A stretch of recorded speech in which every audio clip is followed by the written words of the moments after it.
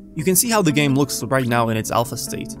It offers a character selection screen, with only one character for now, skill upgrades, level upgrades that give you the stat buffs like in Brotato, shops that let you buy perks, sanctums that give you the choice to accept a buff for some debuff, augments, much like those in LoL Arena game mode, 6 different zones, each with their own effects, current zone floor map inspired by Slay the Spire, and a boss fight. But before I got it to this point, I had to prototype. This was the first prototype, or the in-depth version of my game. The goal of it was to see whether I can code the game, and I wanted to make it without having to worry too much about the architectural choices I make along the way. In other words, it barely held together by tight coupling using absolute path for every single node, and it was just not scalable at all. The first thing I did when remaking the codebase was to change the inheritance approach with most of the nodes to something called composition. This means that instead of using a base class that the other nodes inherit their functionality from, like let's say base unit class, and that its children like player, enemy 1, enemy 2, who all need to override the methods provided by the parent class, therefore implementing them in some way, I made classes for components that I can just add to specific units as a sort of an upgrade or a module that they can use. This makes the code way more usable and scalable, since every unit is most likely going to have a health value of some kind. I just need to instantiate the health component scene as its child, and it will work. The basic structure for most components is as follows. You pick a type of node whose functionalities you might need. For most values, simple node will be enough. You give it a script and implement the logic.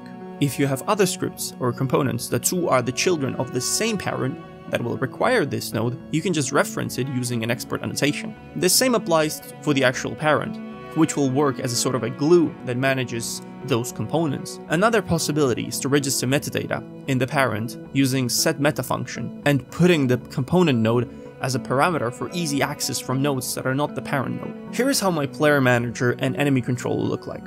As you can see, it's just a bunch of nodes that are all called components, and even the enemy uses some of them. For example, the enemy will drop golden experience upon death, but the player won't, so I won't add that component to the player. The same way, if I have an enemy that can't shoot, I just won't add the shooting component to it. And as for the parents, I did say that they manage the components, so in the case of player, the input is read in the process function, but it strictly calls the methods provided by the components.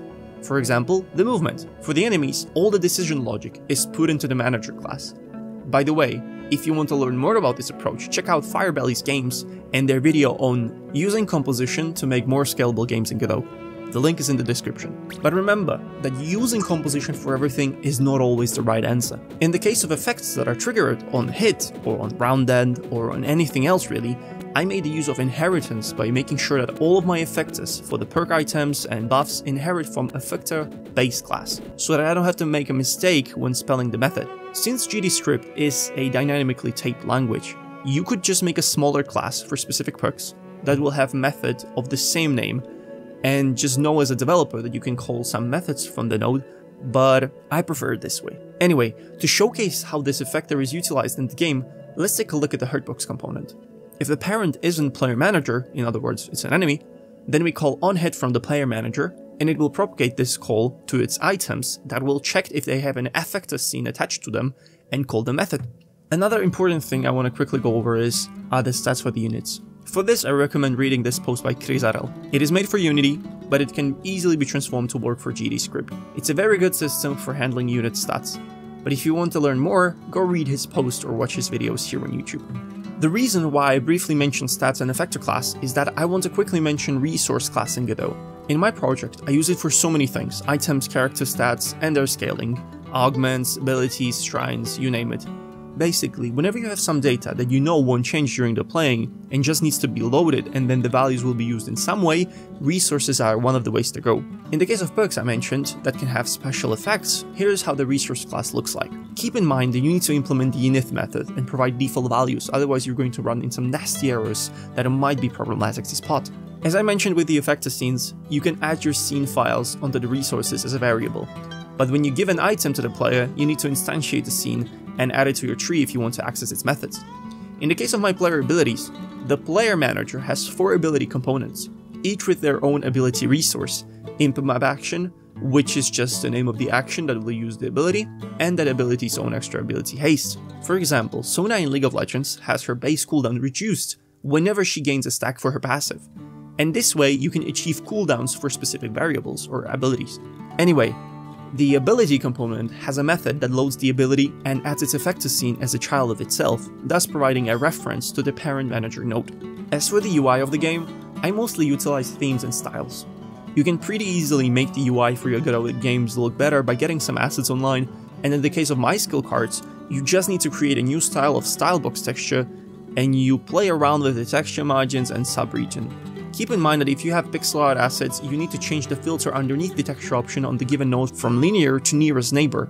The asset I'm using was made by Kenny, and it's called Fantasy UI Borders. One quick note for whenever you're prototyping in Godot, just use Polygon 2D nodes to create simple shapes for your enemies. It's insanely fast and doesn't have to look all that bad in my opinion. If you want to spice it up, just add a world environment node, and for the 2D games, change your background mode to canvas, tone mapping to whatever looks like the best for your game, and play around with the glow and other adjustments. Keep in mind that your colors need to use the raw option, since I think by default the value has to be higher than 1 in order for it to glow, which you can't get using the standard RGB. Also, for shadows, just add a light occlude to your nodes. Another quick tip or whatever, in the case of animations using code, try utilizing tweens. For example, in the main menu of my game, you can show more information about the character you're playing by pressing X on your keyboard, which makes the information tab visible and changes its scale like so. The game currently offers much more content than talked about in the detail in this video, but the fact is that I didn't record anything while coding, and it makes writing the script for this video a mess. As such, I recommend trying the game for yourself over on ditch.io, and I will go over more specific mechanics like Slay the Spire world generation or audio management or saving and loading player data in the future, once I actually make them work better. But anyways, thank you so much for watching up until this point, and if you're interested in more devlogs about the game, stay tuned for more videos coming up, and have a good one. Bye bye.